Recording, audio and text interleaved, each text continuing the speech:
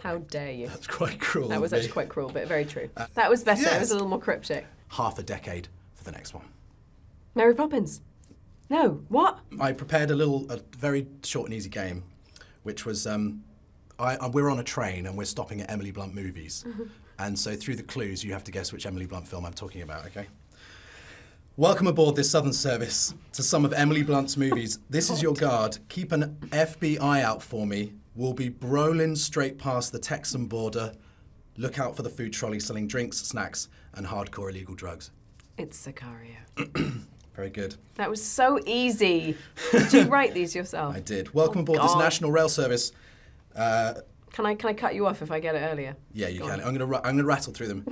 The bakery side has been cordoned off, so please exit via Merrill Street.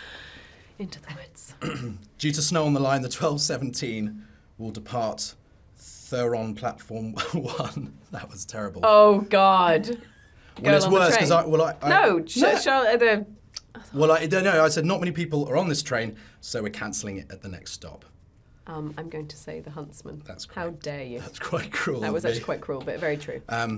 Well, we're going to cancel it, or you can wait half a decade for the next one. Mary Poppins. No, what? Half a decade is how many?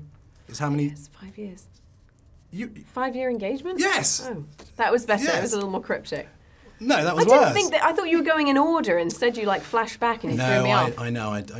Well, where would be the fun in if it was easy? I know, it's true. Oh my God! Sorry! Hey! Zane's got a great voice.